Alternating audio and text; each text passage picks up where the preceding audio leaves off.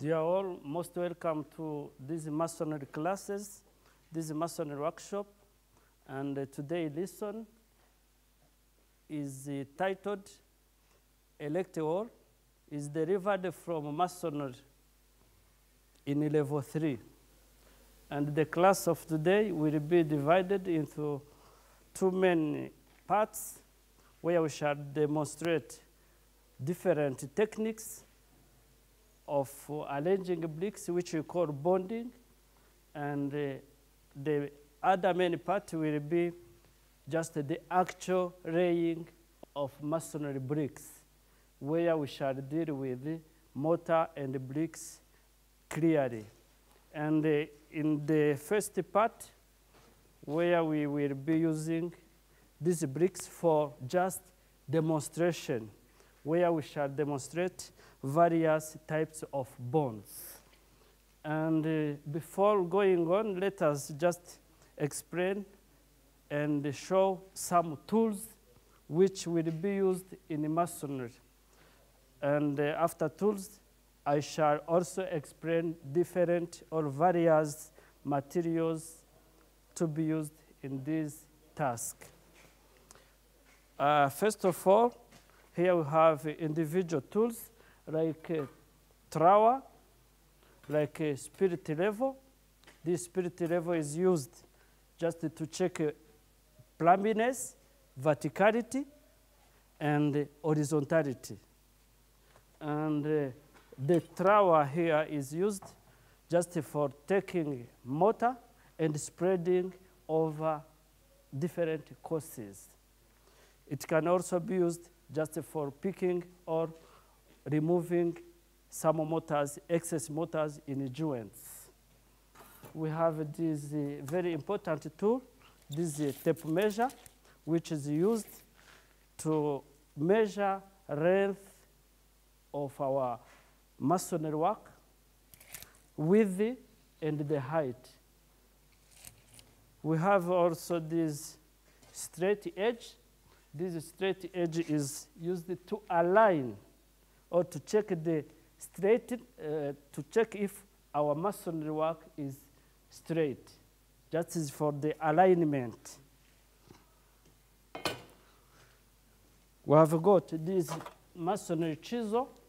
This is used for demolishing or sometimes to cut our bricks, where we use to cut or to get these brick cuts, which we call in a special way brick butts. We have this building square. It is sometimes called steel square. It is used to check or to set a right angle when we are just setting or checking the right angle of the wall. We have this rubber hammer. This is just used to tape some small or soft materials like bricks in order not to harm them. We have got this string. The string is very important since it keeps our wall straight. This is what is keeping our wall in a good alignment. We attach it at the leads, right lead and the left lead. For just sharpening our tools, different tools, and some pegs, or cutting some wood, we use this machete or panga. We have just also got this mortar pad. This mortar pad is used just to carry or to transport different mortar, even concrete. We have got also the spade. This spade will be used just in making or mixing this mortar or picking the mortar from wheelbarrow to this mortar pad. In this task also, we remember that after the work, we should clean our working area. The reason why we have this broom. We have got this wheelbarrow. Wheelbarrow will be used to transport different materials, sand, bricks, and so on.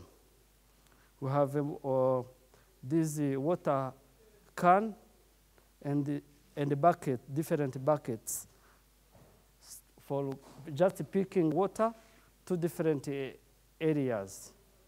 For equipment, we have got the grinder, which will be used to cut different materials, but in this special task, it will be used to cut these bricks to different sizes. We have got these different mixers. This is powered to electrical source. This will be used to mix mortar. We don't have other equipment today, but there can be more. Just as I have finished to demonstrate the tools and equipment, let me talk about materials. These are the materials. We call them brick burnt brick with the small size. This will be our brick. It has got this stretcher face, header face, top bed, and the bottom bed. This is the brick which we shall be using. In order to bond these bricks, we need the mortar, and the mortar will be made from different materials. But today, on this site, we have got fine sand, which is this one. We have got a cement. The mortar to be used today is cement mortar. But in our site, as you look, we have got other tools like these coarse aggregates with the big sizes, and those other coarse aggregates with some small sizes. We remember that water also is very important for in mixing of our mortar.